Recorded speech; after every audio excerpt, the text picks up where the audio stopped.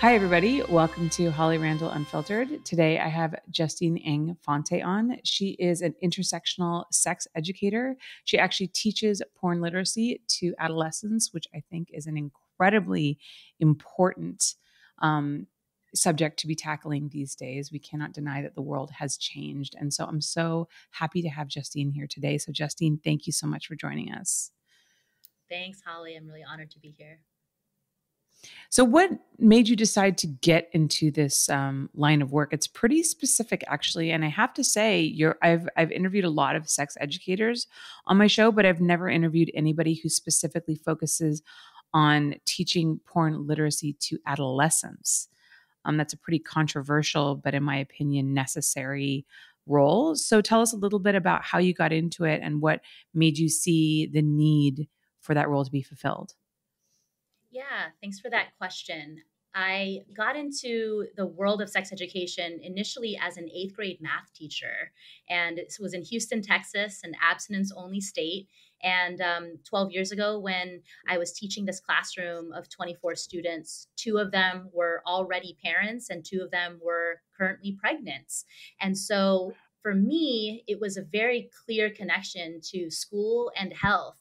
And I wanted to do work around health education and specifically sex ed after having those 2 years of teaching experience under my belt.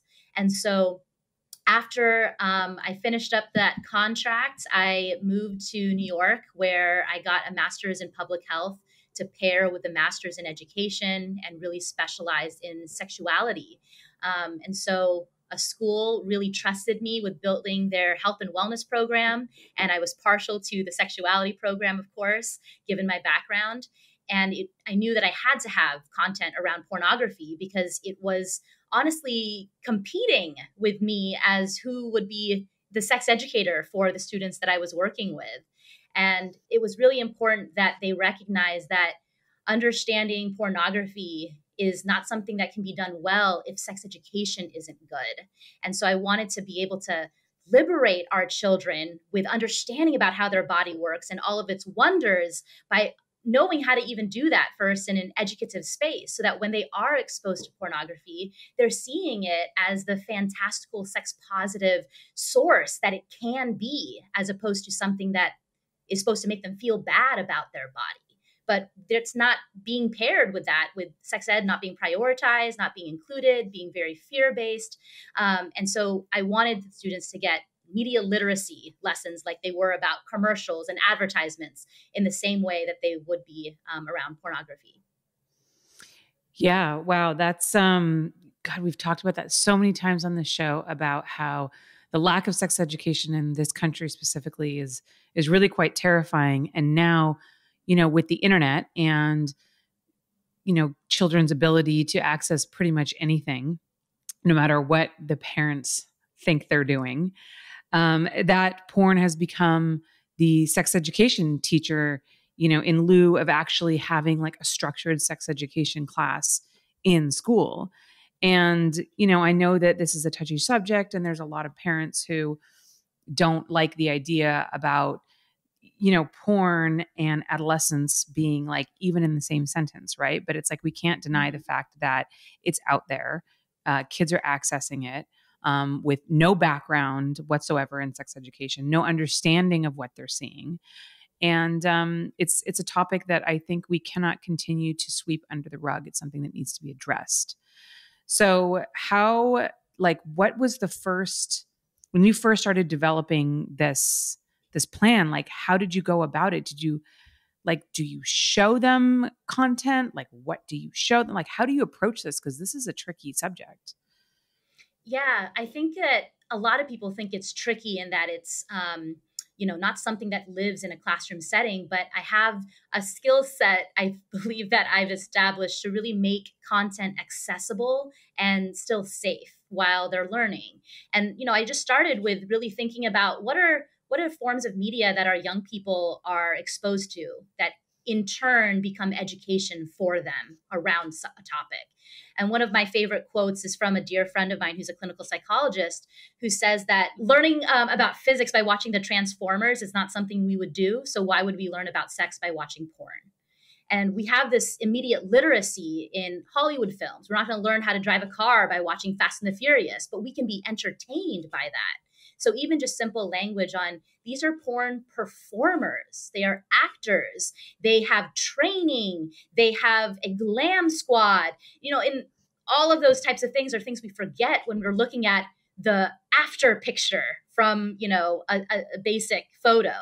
And so just giving them that language that they're already used to hearing on media literacy is where the starting point is for that. And then the second layer, when I'm speaking to either parents who are concerned about their kids porn exposure, or the kids themselves, is to really center their viewing on safety, fulfillment, and pleasure. And if these three things are things they can center their exposure on, it gives them an ability to exercise bodily autonomy. Is what I'm looking at in service of my safety? Is it in service of pleasure? And is it making me feel fulfilled in my identities?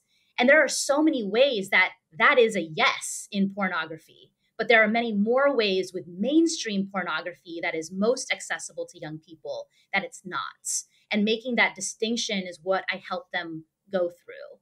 We're watching videos from my favorite sex ed resource called Amaze, and they have cartoon, PSAs, if you will, where we unpack the different types of messages from mainstream porn, and where they can be getting information about their bodies they're curious about. So I'm never showing them pornography in the sense that adults might, because I don't want to lose my job, and it is federally illegal to show anyone under 18 pornography, despite my knowledge of middle schoolers watching pornography and clicking that they are 18. So the ways I go about it in a school setting is through a cartoon, video clip, like from amaze.org. We're looking at documentary clips around, different porn performers and their experiences behind the scenes, how their lives are very different off screen. So I'm giving them information around this work and politicizing it so that we can be talking about the industry, the ethics, the feminism around it, the sexual liberation behind it that is separate from their own personal experience, because they're usually not willing to talk to another adult about their own pornographic usage. Right. And the topic of porn is still, such a taboo one. I mean, I know plenty of adults who really need sexual literacy courses because, people have a very skewed idea of what the adult industry is about. And that's, what I've been trying to do with this podcast, is kind of show people another side to it. But I mean, I think just in general, the public is so misled about the industry. So of course, kids would also be incredibly misled. People have this idea of all porn is the same. And one of the things that I'm always trying to tell people is like, porn is so different. It's like if you watch a movie and you're like, all movies are the same. They're not all the same. There's comedies and there's horror movies and there's action, and it's the same with porn. There's really hardcore, intense gonzo stuff out there, which is not for the faint of heart. It's done between consenting adults, so there's nothing wrong with it per se, but not everybody is a fan of gaping assholes, shall we say. And then there's other really beautifully made queer positive movies, like Erica Lust has created a lot of these kinds of movies, Pink Label TV, and which is very much about like real human connections, and the sex is wrapped up in like a real story driven character, very insightful character storylines. And so and the thing is that there's just like, but so many people don't know where to go to find those kinds of porn, because we don't talk about it ever. They just go on, whatever tube sites out there, and they just look at whatever first flashes up on the screen. And usually that's not necessarily like the most tasteful content. It depends on where you go. So I just think the world in general needs porn literacy, but especially adolescents. What has been your feedback from some of your students or parents, should I say? I think parents usually come to any of my trainings or workshops because they are coming in with a sense of anxiety that Their kids shouldn't be watching it whatsoever. And what do I do if it's already happened? Or how do I prevent them from watching more or seeing it? But they're usually coming in with a fairly open mind and already subscribing to the fact that I am a sex positive educator, but then scared that I'm not just telling them, dislodge your router so that your kid doesn't have access to this stuff. And that's not ever, my messaging, but they kind of want me to just censor it altogether. And I tell them, well, have you had any discussions about sexuality first? And they said, well, not really. I think they're still a little too young for it. And I said, well, already you're making this harder by waiting until this conversation to be the first time you talk about it. This needs to be an ongoing conversation. If we're giving, sex positive, comprehensive information to young people as young as they are verbal, they can be exposed to porn either accidentally or on purpose and be able to already distinguish the difference between what bodies can look like, normalization of using these terms, vulva and penis, knowing how to protect themselves, whether it be from infection or from pregnancy, understanding that body hair is normal, so that when they see this, they know, oh, this is an entertainment industry. Or not everyone is like that. Or I've seen other bodies and these are just the ones that auditioned for this film, right? We know when we're watching Hollywood films, the number of filters that have come through in order for that to now be the final product. But when we're in a sexually repressed world and kids are Googling, how do I kiss someone? And they're seeing something easily accessible to them and, usually free, they're thinking, oh, that's where I'm supposed to kiss someone and how I'm supposed to kiss someone. And my body needs to look like that. And I'm supposed to do that with somebody else's body and be attracted to those types of bodies. And it's sending all these messages because we're not equipping them in, our home and in our classroom in ways that make them feel good about themselves and their own identities. So with parents, they're expecting to come in with I'm going to get a lesson on censorship. And that's far from what I give them.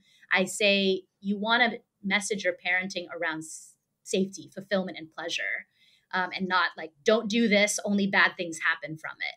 And then with the young people, I talk a lot about statistics because I think they're so scared about how their body is different than what they see on screen. So therefore, they think they're abnormal. And so we talk about, what percentage of people actually keep their body hair around, in their genitals? What percentage of people actually squirt? What percentage of people actually swallow cum? Whatever it is, because they're thinking I'm supposed to do these things in order to have the social capital in my friend group or in this relationship. And I want to just demystify that first by saying, here's what is actually common. That might be a lot lower than you think.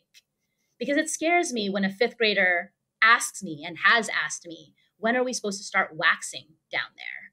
And I'm recalling their age being 11 years old. And how do they even know that somebody waxes pubic hair? And they're thinking, well, I saw it on a magazine once. So it doesn't even need to be porn at that point, but they have these expectations of what their body's supposed to look like. And this fifth grader is just starting puberty and is already feeling insecure about their development. So if we are waiting until, a porn scene they might see in 8th grade, and then the parents coming in talking to them about it, you're already having to do 3 years of unlearning before they can actually start to receive this information in an affirming and literate way. I really love that you use that word unlearning because that's so true. I mean, society does send all of these messages, to kids and to all of us really. And to look at porn and think that, it represents what most people's sex lives are like, what most people's bodies look like is just, not the case. So you talked about how sex education has to be an ongoing conversation. For parents out there who might be concerned about, like, how do I have this conversation with my child? At what age should I start? At what stages in their life do I bring up certain topics? Do you have a guideline for parents to follow? I tell parents all the time, from the womb to the tomb, we want to talk about consent and body agency as early as we can, because that is the building blocks for understanding your own sexual agency when the stakes are a lot higher. But if we start talking about, having the sex talk after they've seen porn, there's too much to still unpack and unlearn. So instead, we want to build a foundation of that bodily autonomy and those messages around what a healthy relationship looks like, what pleasure means, what all of those things can do in service of our safety, fulfillment, and pleasure, so that when they are exposed to a relationship, a friendship, porn, an intimate, behavior, they have those building blocks on, wait, is this safe? Is this making me feel good? And do I feel good about my identities and who I am by engaging in this? But if we just teach that one time in one talk, it's going to be very hard for them to understand, because then they're doing it only in the context of, I got in trouble for seeing porn, or now we're talking about this stuff because of another Me Too story that came out. And we shouldn't be talking about sexuality in the context of violence and tragedy. That is not hot, and that is not sex positive. So we wanted them to see what the bar really is of understanding sexuality, which is something that's meant to be beautiful and good for our bodies. And so anything that doesn't serve that is by default non-consensual, or is something that we need to, ask advice on, or get help on, or no longer continue doing, or end that relationship about, on. But I think we jump right into only talking about it in the aftermath of some kind of violence or tragedy. And that already taints what sexuality is meant to be and do for us. So, but could there, because I know, I'm a parent myself. My daughter isn't even a year yet, so she's clearly not old enough for this conversation because she can't talk. But in my mind, I imagine that, when she gets to the stage that she's talking and she's starting to name her body parts, because we do nose, eyes, mouth, that, we shouldn't leave the genitals out, because, then you create this idea that this idea that like that is something that we don't discuss. And so there's some shame that should be built around that. So, I plan to, help her learn the name of her genitals and all of that. But like, at what point is it just an organic conversation when you see that your child is curious about something, or you see that, something comes up, not like something traumatic or anything like that, like we discussed, but should parents then just not be afraid to answer these questions as they come up? Or like, is there an age where they should sit down and say, okay, now we're going to talk about the difference between boys and girls. And then like a few years later, now we're going to talk about what love is and kissing. Is there like a structured guideline that parents can follow? Or is it just a kind of fulfilling your child's curiosity in a way that's sex positive and not shame-based? I think there's both. I think that there is a curriculum you could follow. There are national sex ed standards from kindergarten to the 12th grade that teachers can be using, but I recommend as a guide for parents to know, like, all right, by 6 years old, what should my kid have already known? By third grade, by sixth grade, by eighth grade, by 12th grade. So that can be a template for the type A parents that are out there. But I do think that instead of age appropriate approaches, we need to do what's relevant. So if your child is asking a question that seems to be younger than what you were expecting them to be ready for, they're already ready for it because they're asking about it. It's already happening either in their vicinity, with their peers on play dates, or something they accidentally saw and stepped upon, whatever it might be. But when the child asks, and if you really don't know the answer, then you just say, I don't really know, but let's find out together. And you can do that. There are plenty of resources out there. But I will say, Holly, like, even with your 1-year-old who isn't verbal, there's muscle memory involved with seeing how her bodily autonomy is being respected. So you're not necessarily asking, can I change your diaper? But you're telling her, I'm changing your diaper now. I'm going to dislodge this. I'm going to wipe your vulva here, because that's managing expectations. That's helping them to feel ready for what's about to happen. And when you're going to see a doctor, and maybe, her pediatrician, and she does become verbal, she's already used to adults in her life that are engaging with her body by telling them first what's going to happen, as opposed to just doing it.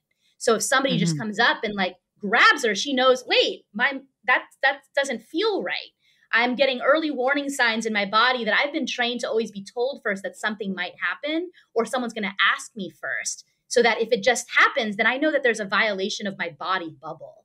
And that's Mm-hmm. pre-K language right there, right? And it's like, if she's crying, okay, her body is saying that something's threatening her. What else is going on? It's supposed to forcing her to hug, Uncle Charlie every time you see him, and she hates doing it, right? So we're already conditioning young people to do things despite their bodies sending them signals that there's discomfort. So this is what I mean by those building blocks early on, so that if there is, a child on the playground that, pulls at her, shorts, and then we say it's probably because they have a crush on her, that this is already where the rape culture comes into play.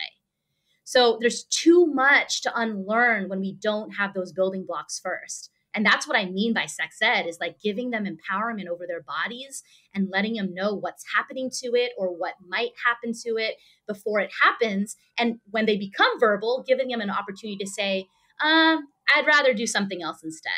Or, well, that doesn't seem like something I want to do. Can you give me a better explanation as to why the doctor needs to check my genitals right now? But, that's not something we empower young people with. And this is why they become more vulnerable and susceptible to child sexual abuse, because no one's empowering them with that language and that assertion skills earlier on. I really like what you just said about, a boy pulling at a girl's shorts and then, you just kind of dismissing it like, oh, he has a crush on you, or a boy trying to kiss you and saying, oh, he just has a crush on you. Because you're right. That does kind of send this signal that like, you should be grateful that somebody, has a crush on you, that somebody finds you attractive, or that somebody wants to get that close to you or wants to pull at your shorts. But you're right. That's not acceptable. You didn't consent to that. That's an aggressive move without that consent. And it's something that, we should keep an eye on. And that's something that I probably wouldn't have considered, I mean, most of us I like don't. that. That's the thing. Boundary setting is not something we were trained to do. And it's so difficult, even as adults, where think about the number of times you've said yes to something you actually didn't want to do and you did it anyway. Yeah. Because you felt guilty, or you felt you didn't know how, or you felt bad, or it's just easier to not say anything. Now imagine the same situation in a sexually intimate setting. And it's why we end up doing things we don't necessarily want to do. So we want to teach them to speak up for themselves. All of us have. No, I love that. I love that. All right, guys, we're going to take a quick commercial break and we will be right back. Holly Randall Unfiltered is brought to you by Adam and Eve. Adam and Eve is like the biggest online sex toy retail store. And in fact, they don't just offer sex toys. They also have movies, they have lingerie. They basically have anything sexy that you could be looking for. Now they have an incredible offer. Get 50% off of any one item when you go to adamandeve.com. But that's not where it ends. So not only will you get 50% off any one item, they will also load up 10 free gifts for you on top of that. You will get 6 free movies, a free mystery pack that includes an item for him and a special toy for her, and something we know you'll both enjoy, plus free shipping. Now that's a lot of free stuff, but you can only get this offer if you go to adamandeve.com and use my code HOLLY. That's adamandeve.com. Use code HOLLY for 50% off of any one item plus 10 free gifts.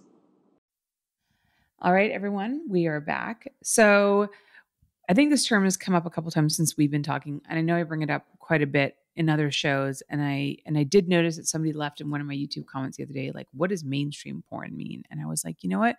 We often don't really describe what that means. So Justine, what is your definition of mainstream porn? I think mainstream porn is accessible and free porn.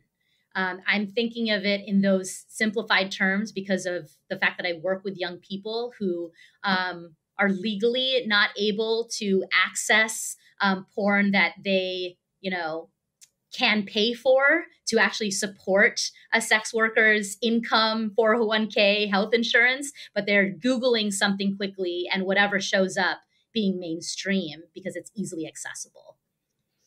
Mm-hmm. So what would be the difference between, say, that and like a more carefully curated ethical porn? So when I talk about mainstream porn, which is majority of, the context in which we're working in when we're being porn literate, we are talking a lot about sex workers' rights. I think when we don't make the distinction between mainstream porn and ethical porn, we are leaving out the level of marginalization that so many sex workers experience. Because as you had mentioned earlier, pornography is so diverse. There's so many different types of, porn that's out there, just like there is different genres of Hollywood films you might see. There are not only just different genres within porn, but also the different ways that it's produced. And in some ways, it's done ethically. In other ways, it's marginalizing and harming people behind that screen, taking advantage of the people's vulnerabilities behind that screen. And in a way, it becomes this, critical race theory approach or a history kind of class approach when we're talking about the the politics around pornography and that industry. And that's not normally what, they're wanting to jack off to when they are in eighth grade, and talking about, what porn they've seen recently. But that's what I want them to think about, because that's a part of the literacy component that amplifies privilege and doesn't regard the oppression that is on the other end of that. They're so used to free music, streaming everything for free. And, I want them to be able to have that same, critical thinking skills around something they might have dopamine hits off of from something like pornography, because sex workers are not protected and they're not regarded as, equal citizens. And that is a huge problem when the industry is as profitable and large as it is. So how is it that we have so many unprotected people that are in this industry, given how big of it actually is? So would you say that like ethical porn then would just be, porn produced by specific studios who kind of make sure that they pay the performers well, that they are producing these scenes under safe circumstances where they can set boundaries, where they have autonomy over their body, where they maybe have a say in how they're portrayed? I mean, it has been changing, but we do see a lot of porn with these kinds of tropes and racial stereotypes, stuff like that. I mean, I definitely have talked to performers who have come to set and read the script, didn't get the script before set, so never had a chance to really vet what they were doing, and then read the script and really didn't like the way that it portrayed them and walked off. Mm-hmm. I'm glad you bring that up, Holly. One of the things that I teach in my classes with my seniors and my juniors is, mainstream porn titles and how racialized they are and the implications behind that. One of the titles of a talk I give is called "Are You a Porn Genre or Are You Privileged?" Because white is often not a genre in mainstream porn, but Japanese is, hentai, Filipino, BBC, ebony, Indian, Chinese, Korean. And what does that say then? That implies that me and other BIPOC, people are a fetish, are exotified, are othered, and we're not the template or standard or status quo of beauty because we aren't a part of white culture. And, what are the implications of that, and how might that actually amplify racism when you also have literal dopamine hits that are occurring as you are pleasuring yourself to racialized tropes? And so that's like this whole extra layer that they're often not thinking of. And I want them to, because that's a part of porn literacy. So I think it's important that, we're talking about these porn titles and how in a lot of ways, ethical porn takes into account just pleasure, but not needing to lean on racism in order to garner that pleasure in a user. Yeah, it's actually pretty terrifying if you look back at some of the titles of a lot of these scenes and movies, and it's I'm so glad that I never shot for any of those companies that those titles have come out under, because it's truly embarrassing. And we, really saw so much conversation, I think such healthy conversation come out around that during the Black Lives Matter protests, and so many people of color in the adult industry coming forward and just talking about the way they've been marginalized and the stereotypes and the racial tropes like you spoke about. And I think it really opened so many people's eyes to that. And I've noticed in particular, with brands that I work for, how there's been a real movement towards like diversity in scenes. And I don't think that we were ever really doing racialized tropes for, like Twisties is one of the main companies that I work for. We never were doing that, but they've really made a push for diversity in scenes now. And it's been really appreciated. And, honestly, like, look, as a privileged white woman, like I wasn't really seeing it in the way that like I see it now. And I just feel like I know there's a long way to go, but I have seen positive changes over the past year. Do you feel the same? Do you think that we're moving in the right direction? I think we are. It feels glacial and more glacial than the speed I would like. But I mean, being someone in the sexuality field, of course, I feel like I'm pushing further than what might be realistic. Nonetheless, it's comforting to know that when I have these conversations now, they don't seem as much of an introduction to these topics as they once were. People are like, oh yeah, I heard, or I listened to a podcast about that, or I read some article about that now. So it's no longer, wow, really? I didn't know this as frequently. But even still, for some people, when I'm talking to them about my own personal dating life, how, these mainstream porn titles and, implications affect it, with people thinking I am subservient and that I am, meant to be dominated, and that I am only a fetish because they only date Asian girls, and that, whatever, I'll suck my stepbro's cock, for math help, things like that. They're just that all of those things are just so dehumanizing and almost like waives my need for consent because I am being hypersexualized by white supremacy. And then, my Asian brothers, both literally and figuratively, are desexualized because of the same racist tropes of being, not hot or attractive, small dick, only into IT, and, doesn't have social skills. And all that is coming from historical images in media, not even porn.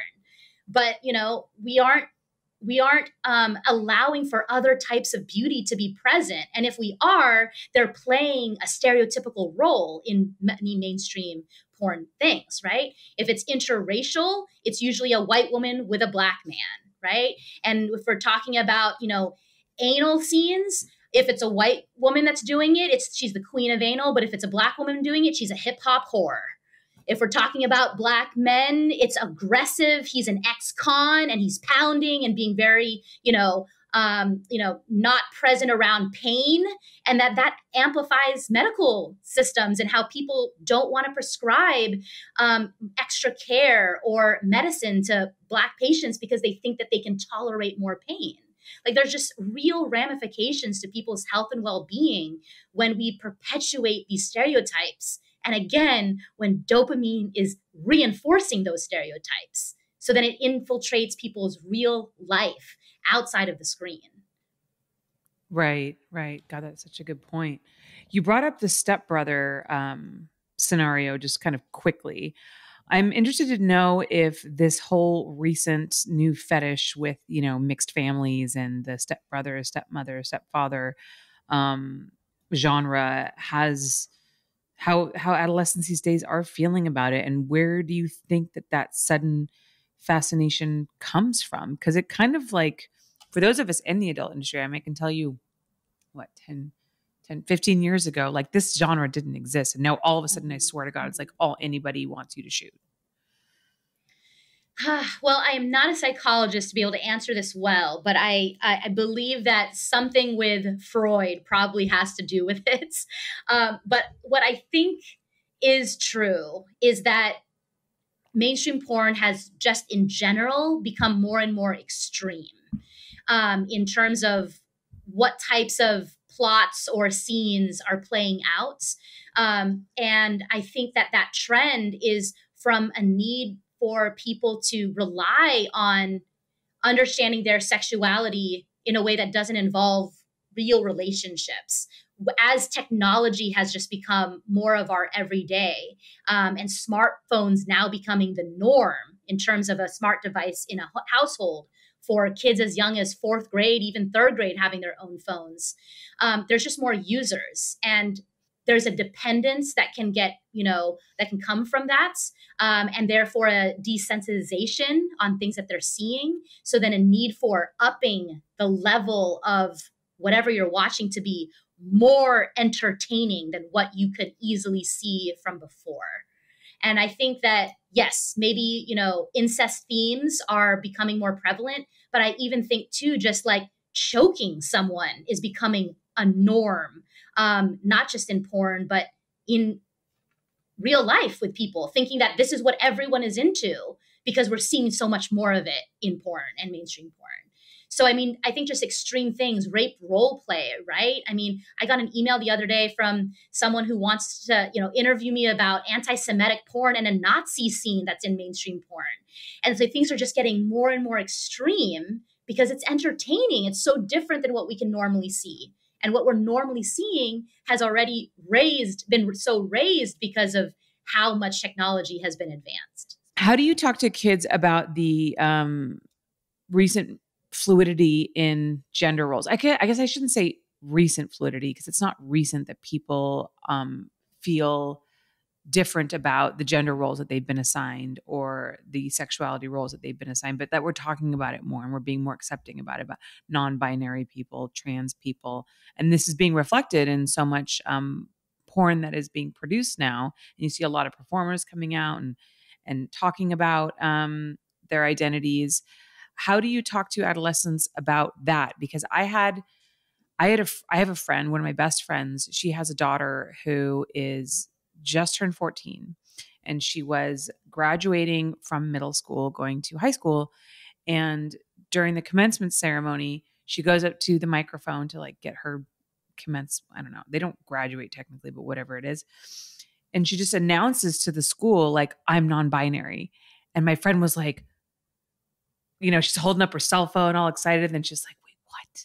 And she has no problem with her daughter feeling that she's non-binary. She was also in the adult industry at one point, but she's just really hurt that her daughter never talked to her about it and never discussed it with her, and is concerned that her daughter may not even really know what that means.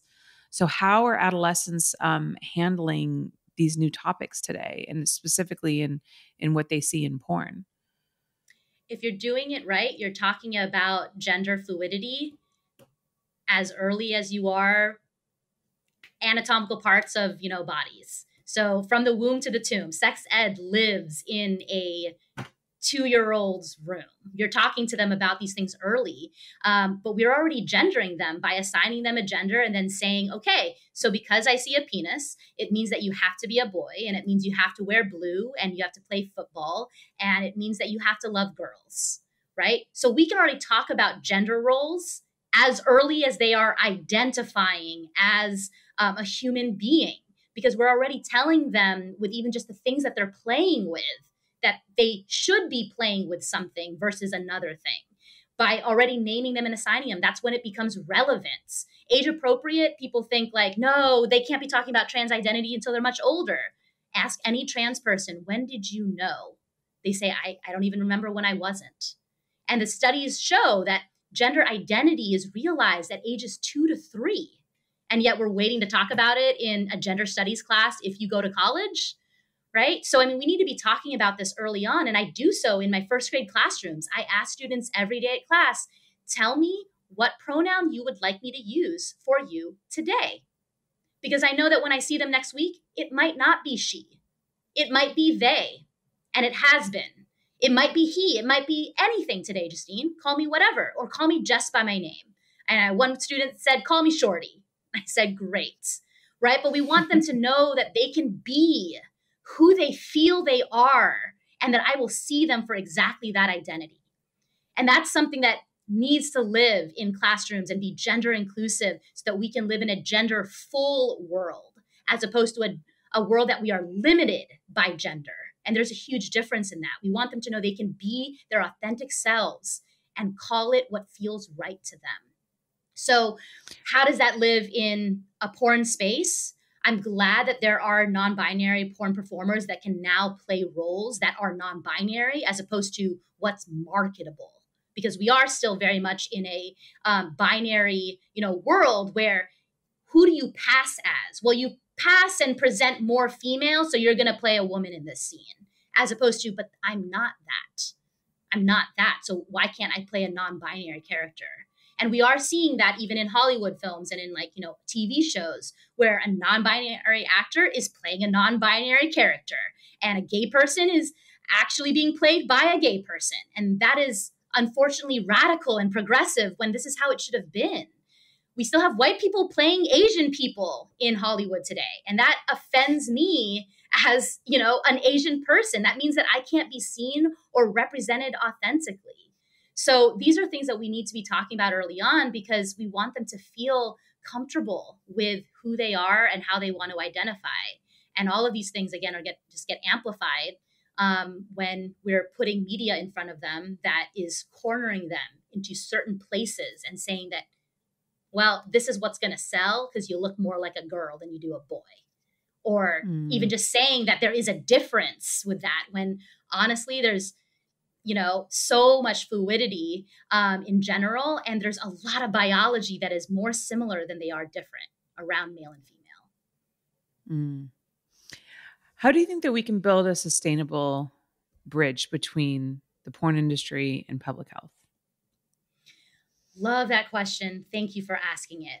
First and foremost, by doing work to normalize sex, normalize sexuality. And that sounds so basic, but we're not even there yet to be able to see the connection between public health and pornography. So I want us just to talk about it more. And it's podcasts like yours and education in schools around sexuality that is getting us closer to that point. Because I can do a talk in 45 minutes and draw the connection, but not a lot of people can easily see that connection. People might say porn and health, but when we talk about public health, it means we're talking about the population's well-being. What are the messages around race, around beauty standards, around safer sex methods, around consent that are informing the population about who they are as a human race? And that's, I think, the bridge. But people don't even want to talk about sex, let alone pornography, without freaking out first. And that's why I don't think we're getting to that bridge being built anytime in our lifetime. But I'm certainly still going to try to build that house. Do you think porn has a responsibility to educate kids if they're not receiving the education like in your classes? I mean, I know that there's been some people who've suggested that before a porn scene, you do kind of like a BTS interview. Kink does this because their scenes are pretty extreme. So before they have the performers talk about what they're going to do, what they're excited about, it's a real interview showing them as people about to perform for a fantasy. And then they interview them afterwards about their experience. How was it? So that people see that it really is a very controlled environment, because I think a lot of people think that, and of course it's different for every studio, but say the more ethical studios, the people I work for, we always have boundary checklists. We have ongoing conversations throughout the day about what the performers are okay with, not okay with. They're free to call cut at any time. We have nonverbal cues that we establish. Do you think that porn would be better off if they instilled these kinds of things before and after their scenes? Or do you think that this is something that's a responsibility of the parents and schools? I think it's the responsibility of anyone that works with young people. And that does not necessarily mean pornography, because it's not meant to work with young people. It's, supposed to be 18 and over. They have, artistic liberties that they are entitled to, just like any other art form. unfortunately, because we are in a sexually repressed world, it by default is accessed by young people, and it is becoming education for young people. So I'm conflicted because I want to say, yes, porn, do this, but the onus isn't on an entire industry that is intended to be an entertainment industry to all of a sudden become an education one. I want to put the onus on parents and educators to include this conversation, not just in homes and schools, but in all types of communities that are working with young people, because you can talk about these things in a way that doesn't have to be awkward and doesn't have to be personalized. But we're so scared of this concept of sexuality that no one's talking about it. So it makes sense why people want to put the blame on one particular industry and say, if they do their job better, everything will be better, which is not true, because some others are, learning about sex in other ways too. We can't put blame on porn, but we can, where there are, avenues to, put in a BTS, a rating system, maybe,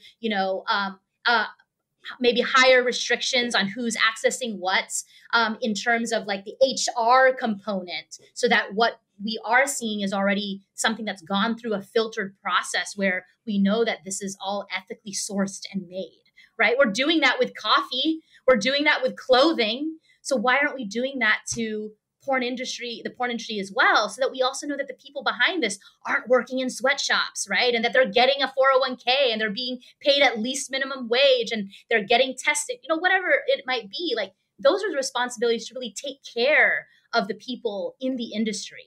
And I feel like if we put in that effort and movements and make policies to do that, what our children will maybe accidentally be exposed to is likely to not be as harmful as it currently is, because the mainstream porn exposure is higher than it should be.